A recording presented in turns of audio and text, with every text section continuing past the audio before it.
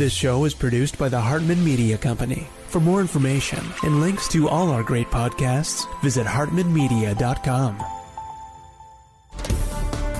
Welcome to The Holistic Survival Show with Jason Hartman.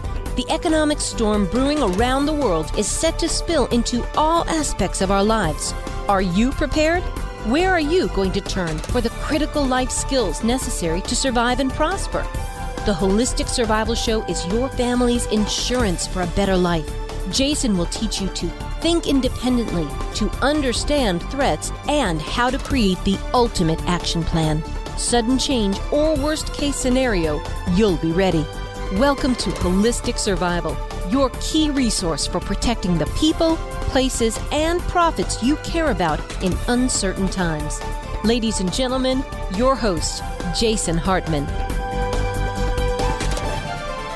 It is my pleasure to welcome Laurence Kotlikoff back to the show. He's been on several times over the years, and he has done a lot of research into the unfunded entitlements, unfunded mandates discussion, which we talk about often here, as I believe it's just a matter of inflating our way out of the problem. So we're going to chat about that today. But he's out with a new book, and it is his 20th book, and that is entitled Money Magic, An Economist's Secret to More Money, Less Risk, and a Better Life.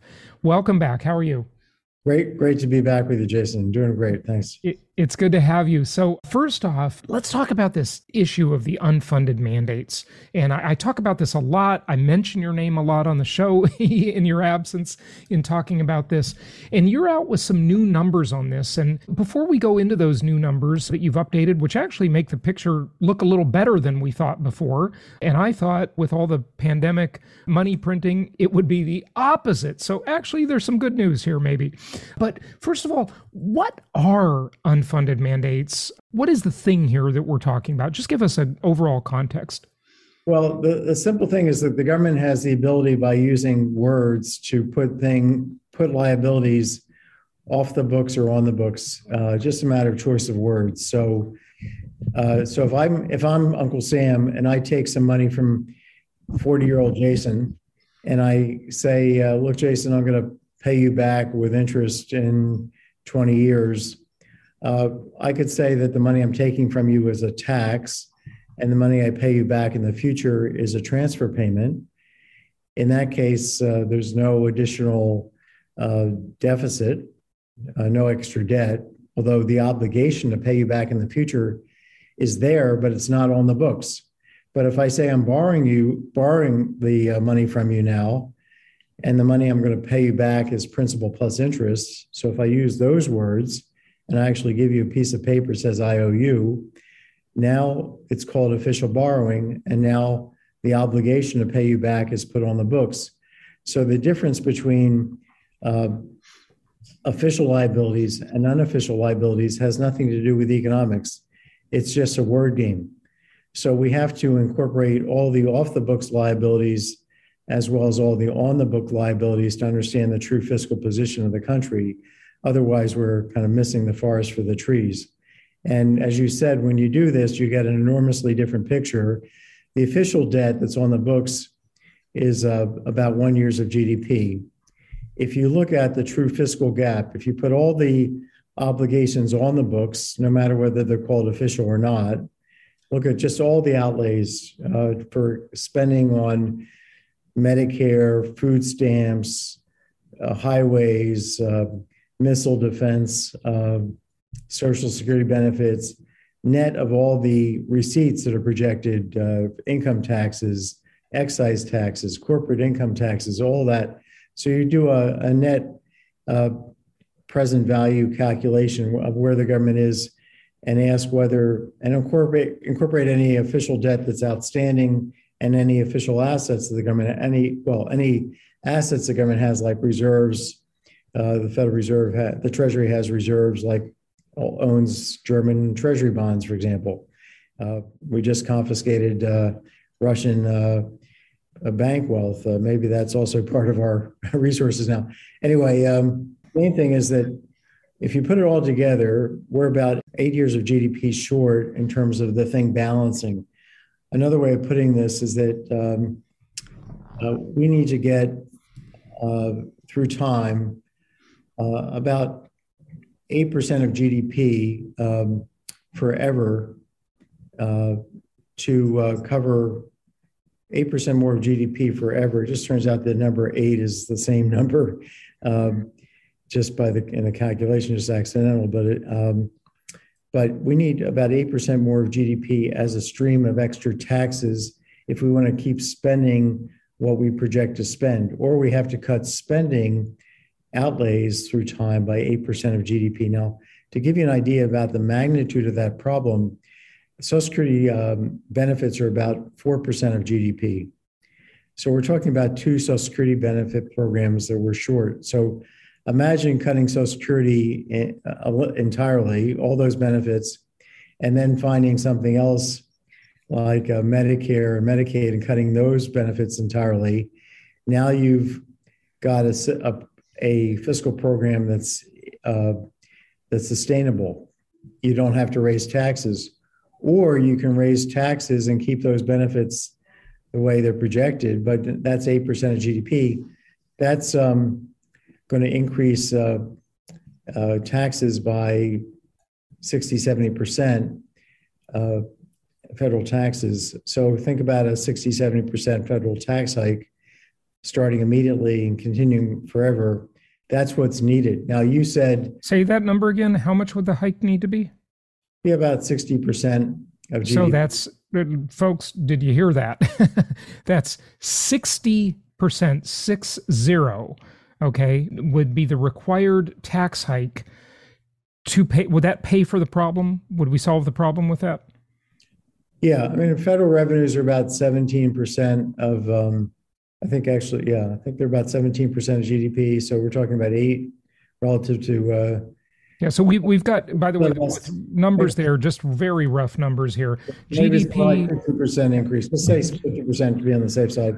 Yeah. About a 50% hike in every single federal tax, the tax at the pump when we pay excise taxes, the corporate income taxes, the payroll taxes, the federal income taxes, everything would have to go up by about half. Okay. Oh, wait. So that's even worse, because when I said that number, people were probably thinking that's just income tax. But you're saying every federal tax would need to increase by about 50%. So it goes up by 50%, every tax, every kind of federal tax. And then we pay for the problem. We've got a GDP of about 24 trillion. We've got revenue of somewhere around 4 trillion, I believe, currently. So that revenue needs to get up to 6 trillion. Okay. And then this problem could start to solve itself. But of course, what we didn't talk about is the compared to what the dogs that don't bark, the unintended consequence, which if you raise tax like that, the smart money will flee and people won't just sit around and pay it. Their economic activity could decline, right? And that's sort of the Reaganomics idea, of course. Well, just to correct one correction, GDP is about 22 trillion right now. We already have Americans in very high tax brackets. When you put everything together, think about poor people. They're not paying much in the way or anything really in federal income taxes at the margin if they're poor, but they are paying payroll taxes. They are paying state income taxes in the 42 states that charge income tax. They're paying excise taxes and sales taxes. So when you earn money and you have to pay taxes to buy something, that's in effect a tax on your wages. Then they lose benefits of all kinds. There's about 18 different benefit programs. They lose Medicare, food stamps, welfare benefits, housing support. Wow. So you have about a quarter of the poor are in marginal tax brackets when you put everything together of 70% or more. So every $1,000 they lose $700 in either higher taxes or lower benefits. So we've trapped a good fraction of the poor into poverty. So half are in marginal tax brackets above roughly 45%. So, and then among the higher earners, you also have less dispersion because they're not in these benefit programs. So they don't lose these benefits, but they are in very high marginal tax brackets, around 45, 50% at the median. So we can't just willy-nilly raise taxes without getting people to either stop working or leave the country. Right. Yeah. Or go into low paying jobs because it's not worth it. So we have to fix the system. Now, the way I would fix the system would be to reform fundamentally the healthcare system, put everybody into Medicare Part C for all. The Medicare Advantage plan, that's a Republican version of Medicare. It seems to be extremely popular among the elderly. More and more people are into it. About half of people are joining up to the Medicare Advantage part of Medicare rather than traditional Medicare at the margin. If we can get everybody there into that system, everybody in the country, and have really competition between the different plans to attract people, we can get the cost of healthcare down from 18% of GDP down to about 15%, 14%. It's about 12% in Switzerland. So maybe we could even get it down to 12%. 18 to 12 is 6% of GDP. That could handle most of our long-term fiscal gap problem just there. If you could really concentrate on fixing healthcare, but get everybody covered. And yeah, of course, the problem is, as good as that sounds, you've got all these vested interests that don't want to fix it, right? They're benefiting from the screwed up system we have. And so this is the problem. You have all these iron triangles that just keep everything the way it is, unfortunately. I mean, what are the chances that we could fix it, right? I hate to say it, but I do think I'm more optimistic. Okay, good. I'm older, but more optimistic. I think if Biden came out and said, and this is the old Democratic theme, healthcare for all, health insurance for all. Yep. We've got this balkanized system. We have almost everybody covered directly or indirectly through the federal government in the most inefficient way possible. It's absolutely terrible. The system is so broken. I can't even believe it. One system, and I want it to be the Medicare for all, but I want it to be the Republican version, not Bernie Sanders version. Right. I love Bernie Sanders. I voted for him. Okay, just so everybody knows, I thought he was better than the alternatives I thought he was better than Biden for running for president. So you're a Northeastern professor. Nobody would be surprised that you would vote for Sanders. Right? Well, I think that he's got the right heart, and the traditional Medicare for all would be better. And we could also lower the cost of total health care using traditional Medicare, but it would be less efficient than in terms of healthcare quality delivery.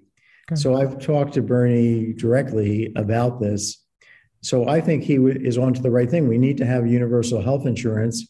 His system would lower the cost too, but it would not be, I don't think, as efficient a system. But I think Biden could get, and Mitch McConnell, and say, look, we're going to fix this problem once and for all, and it's going to be the Democratic desire, Republican method, and get a solution. I don't think that's impossible to envision. Social Security, we need to basically freeze the old system and put everybody into a personal, have them contribute to a individual account, but not having Wall Street involved at all. I agree with that. All the money would be invested by a single laptop, my laptop. Yeah. Everybody would have their money invested in the same way in the global financial system on a market-weighted basis. The government would make matching contributions for the poor. It would, the contributions would be divided 50-50 between spouses and legal partners so that we wouldn't have the sexist kind of system that we now have under security. We'd have, and also the system that discriminates against singles. There's so much, nobody talks about discrimination against singles. Like married people get so many more benefits than single people get. It's especially when it comes to like employer provided health care, et cetera. The single people are basically subsidizing the married people. To a large extent, especially through Social Security. So we can have a modern version of Social Security, pay off, when I say freeze the old system, I mean pay off everything as people retire, pay off everything they're owed as of the point of the reform, as of the date. So you just fill zeros in their earnings records. So when they get to retirement age, they say, okay, well, here's your earnings up to the date of the reform and zero thereafter. Here's your benefit. And that actually would give them, because the system is progressive, it would actually more than compensate people for what they are owed, dramatically more. And we would have a system that would be fully funded. And this is really the way corporate America has gotten out from under defined benefit pensions that they were scamming their workers over because they were promising something they couldn't deliver, and they froze the old systems and put people into DC. So there are solutions. I have a book. The Money Magic book is the 20th book, but I wrote a book called You're Hired. It's on my website. It's a free download at kotlikoff.net. I ran for president, you may know, back in 2016 as a write-in candidate. Yep. And I took my platform and I transformed it into this book. And each of the solutions is like 10 bullets. Basically, no reform plan should be everyone. I should have introduced you as a presidential candidate. I apologize.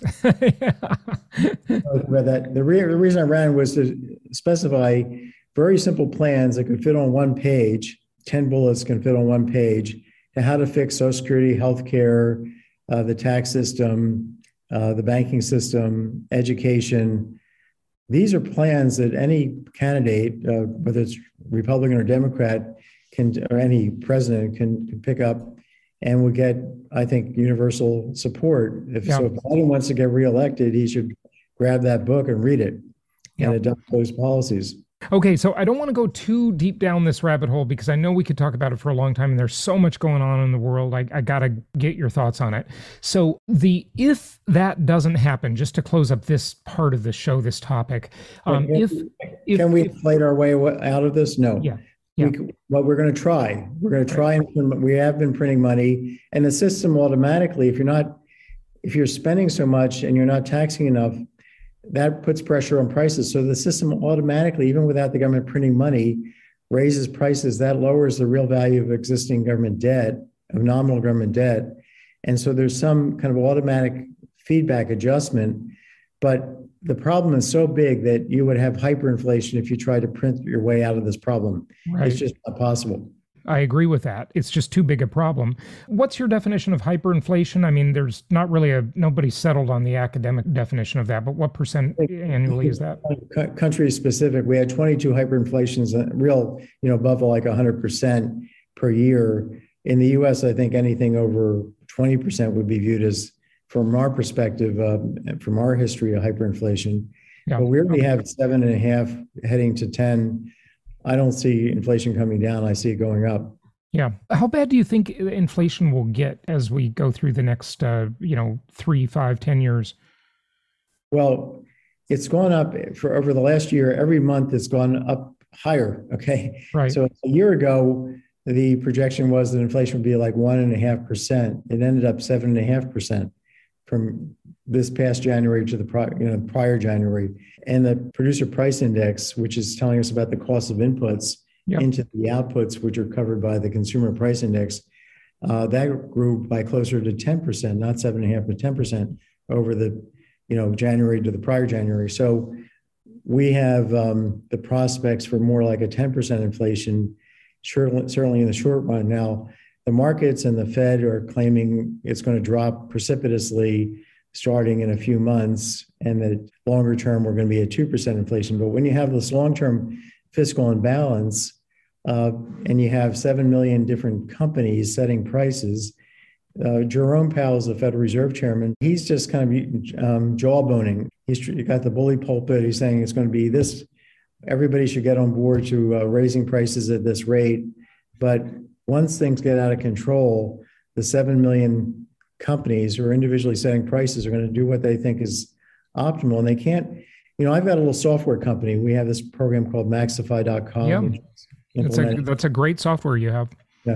So we hadn't raised prices for 5 years. And then we saw this inflation. We said we have to do it. Otherwise, we can't pay our workers, our engineers, and other people. So we decided we'd just do it. We would leapfrog the process. We'd have a bigger price increase than was a rise, because we hadn't raised prices for so long, and we weren't going to do it again next year, and may not do it again for another 5 years. So we have to anticipate the price increase. We have to err on the side of overshooting so that we don't get, into a situation where we have to raise prices again and then upset our customers, because they're seeing a lot of price increases routinely. So we have to overshoot, and everybody else is in that boat of overshooting, and that makes inflation higher than it would otherwise be. That's part of the risk here. Right. Yeah. No, it definitely is. Okay. So let's move on out of this topic because we just got so much to cover. Russia in Ukraine. What does that mean for the economy?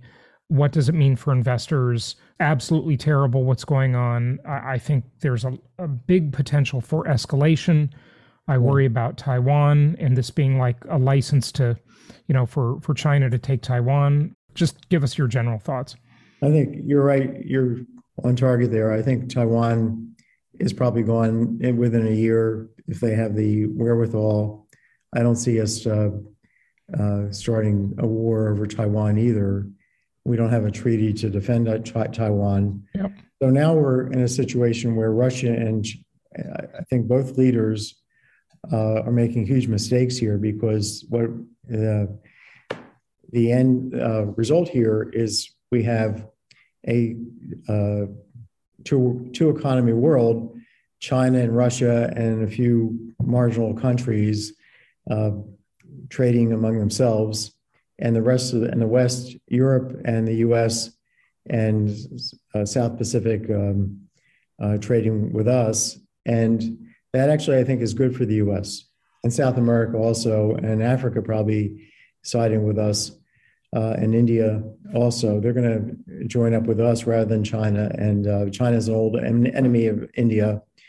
So we now have a situation where American producers are going to produce more in the US or in Mexico, South America. So I think this is just going to damage Russia and China long term. They will have to be in the sandbox by themselves. And we're actually, I think, better in creating new products and technology than they are.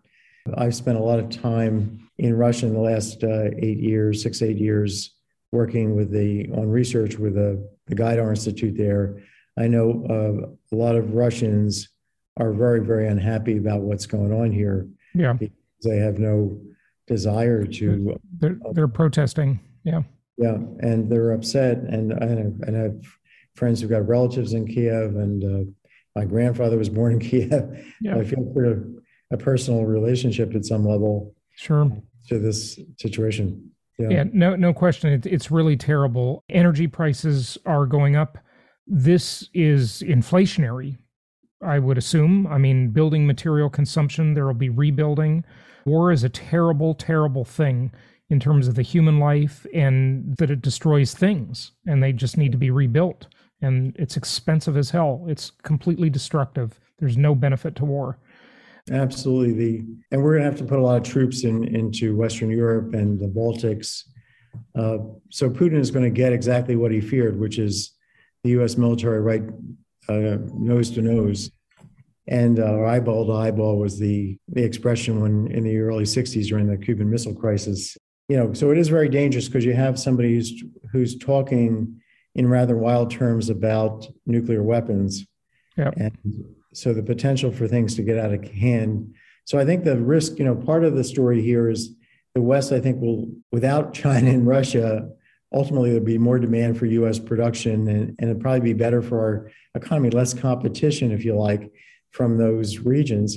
But the potential for a major war, World War III, that really goes beyond into a nuclear exchange, that's there. So the risk environment's greater. So investors need to be more cautious and more diversified. They want to be, when things are riskier, and I think the stock market is riskier because of all this, because consumer sentiment is flipping around so quickly. Yeah, you want to pull out of things that are riskier when the risk goes up. You want to time them. One of the lessons of the book Money Magic is you want to time the market for risk, not for return. There's no saying that if the stock is here, and you think it's gone up, that it will necessarily go back down, or if it's down, that it will necessarily go back up. That's one of the lessons of economics and finance, that the market is evolving as a random walk based on, or formally as a martingale, based on the arrival of new news, which is not predictable exactly. If it's new, it's by definition new, right? It could be right. Good news or bad news. That's why the market is not predictable. But Wall Street is claiming that stocks are safe in the long run. If you could just hold them long enough, they're safe. They're not safe. And on a risk-adjusted basis, the stock market today is earning a zero return. So we have to find safe ways to raise our living standard. That's what the Money Magic book is largely about. Okay. So give us some tips from the book, if you would. Yeah. Well, I mean, being smart about Social Security can dramatically raise your living standard. Being smart about when you retire, a lot of people are retiring longer than they actually worked. So understanding how to think about that calculation, how to calculate what it is going to cost you to retire early. Think about Roth conversions, doing smart things with the retirement accounts to lower your taxes. How to untrap equity in your home, how to downsize, maybe move to Texas. Move to Texas. I mean, I guess you're saying from California or New York, right? California. Yeah, I was thinking about implicitly from a high tax state to a no tax state. Right. Or Florida, obviously. Yeah. But you have to think about everything going on in Texas. They have high property taxes. Yeah. And if you're, thinking about just starting out, should I go to college or should I become a plumber? Or should I try and become a doctor versus a plumber? The first chapter is called My Daughter, the Plumber. Right. And point out that plumbers on a lifetime basis can now make more than a GP. Yeah. When you take into account all the costs, the GP. There's a chapter, Don't Borrow for College, which is talking about how crazy it is for people to be borrowing for college when 40% are dropping out, not making it through, and how expensive it is, and how it's like modern day debtor's prison. It's a total scam. You won't get any argument from me on that. So I'm very forceful, even though I went to college, went to graduate school, went to top places, Penn and then Harvard. I'm telling kids, go to community college, go to Harvard and Stanford and Penn and these places, BU, remotely taking online courses for a certificate and a grade, and then present I give the example of taking quantum computing online courses, take 20 from 20 top places with grades, present them to IBM, graduated from a community college. Fortunately, the college thing, even corporate America has come around to it. Fortunately, they get it now, right? Just show them that you're smart and you're ambitious. And like you're saying, that's good advice. I would add to that internships. It's not just the cost of college, but the cost of someone's time, right? If you're spending 5 years in college, because I don't know how many people do it in 4 anymore, but if you're spending 4 or 5 years in college, I mean, you could do a whole bunch of internships and, just work in a bunch of businesses and get someone's coffee for them in the morning and, do it. I mean, you're going to learn, you're going to make connections. It's going to be great. That's what I would tell young people to do. Just go work for free, be a grunt, and you'll learn a ton of stuff. Yeah. I mean, the key thing, the statistic that people need to keep in mind here is that, especially on the borrowing for college, that 40% of the kids don't complete college. Mm-hmm. And the other key thing is that 70% of our young people never finish college, don't have a college degree, when they're 30, okay? When they're 40, they don't have a college. When they're 70, they don't have a college degree. Right. The expression for shame or disgrace in Yiddish is called shunda. We would say it's no shunda not to have a college degree because most people don't. So we have embedded in our kids' brains the idea that they're somehow second rate if they become a plumber or if they become a carpenter. Well, the college debt enslavement industrial complex is all behind that, and they're behind making community colleges less capable, and it's just a dirty game. It's just follow the money. It's disgusting. Yeah. So this book is really about practical advice to help people at all ages pick careers, pick occupations, how to do it, how to do the basic arithmetic, but it's not a book about arithmetic. It's basically people have said it's fun read. So, right. Yeah, good stuff. Good stuff. Well, Larry, what else do you want people to know just about the future? I mean, everybody's, I think, very on edge about the future, about what's coming next. Any more thoughts as we wrap it up today as to what's coming in the economy and the markets with so much uncertainty right now? Well, I think inflation's coming, so you have to protect yourself. One way to do that would be I'll just give you one example of something I talked about in the book, which is build your own inflation hedge, borrow money on your house, let's say, take out a big mortgage and buy inflation index bonds with it, or I bonds is another form of that. So if inflation takes off, you get to pay back the mortgage and water down dollars, but you're protected on the investment because it's inflation protected bonds. Right. So, and we would say buy rental properties with that. So you get another 30-year mortgage and you get that inflation-induced debt destruction. Do something with that lazy, sleepy money, that equity sitting in the house, right? It's losing, well, just cash in the bank. And a lot of people are into cash because the market is so highly valued, overvalued, possibly, arguably. It's not at an all-time price earnings ratio high, but it's at a pretty high level compared to the past. And so a lot of people are in cash, but they lost 7.5% in real terms on that cash holding. I'm an example. I mean, I was also nervous about the market and didn't quite see anywhere else to invest. Had a good chunk in the market, but kept a lot in cash and realized, hey, I just lost 7.5% of that cash because of inflation that I hadn't expected. I got to do something. Right. So now we are looking at real estate, thinking about this kind of hedge, mortgage hedge, and other ideas. Yeah, good stuff. Give out your website. The book's available in all the usual places, and it's called Money Magic. Do you want to give out our website as well? Well, if you go to Kotlikoff.net, you can see all the places to buy the book. You can buy it at a discount at Porchlight. That's one of the places that's listed. So Kotlikoff.net, it has everything I've written, all the columns. I've been writing about Ukraine and what kind of an answer. My solution was we should have invited 3 weeks ago both Russia and the Ukraine into NATO that day, because Russia then would be committed to defending, the West would have then been obligated to defend the Ukraine against Russia, and Russia would have, and anybody, they're saying they're going to be invaded by NATO. Any NATO country that would invade Russia, like the US, Germany, and other countries would have to defend it because they're part of NATO. So this would have called Putin's bluff, and they didn't do it. But we should have tried that, because what we're now seeing is that he's not really so focused on security. He's focused on conquest. Yeah, absolutely. One more question about that, by the way. We started off with that. Over what time frame do we need to pay for those as a country? Is that over the next 10 years? Or I know they all sort of have different due dates.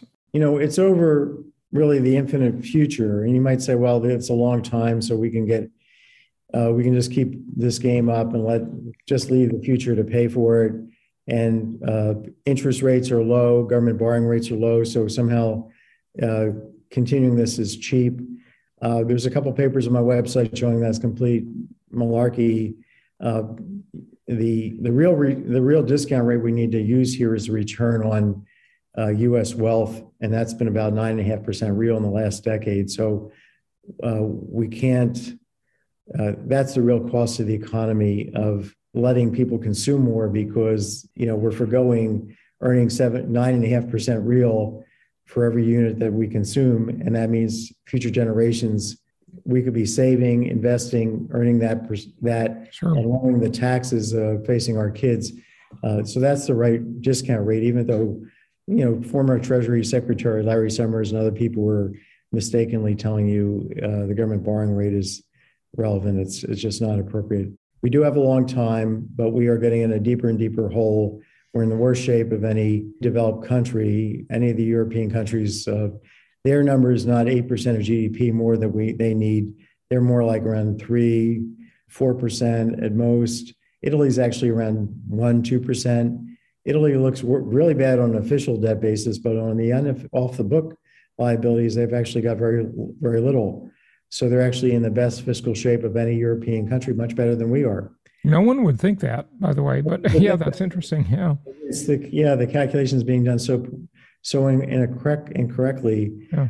So I would say the U.S. has got long-term fiscal problems. They are solvable. Well, Laurence Kotlikoff, thank you for joining us. We could talk all day, of course, but we got to wrap it up. Thanks for joining us. Anytime. Thank you so much for listening. Please be sure to subscribe so that you don't miss any episodes. Be sure to check out the show's specific website and our general website, hartmanmedia.com, for appropriate disclaimers and terms of service. Remember that guest opinions are their own, and if you require specific legal or tax advice or advice in any other specialized area, please consult an appropriate professional. And we also very much appreciate you reviewing the show.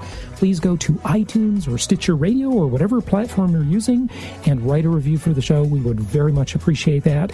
And be sure to make it official and subscribe so you do not miss any episodes. We look forward to seeing you on the next episode.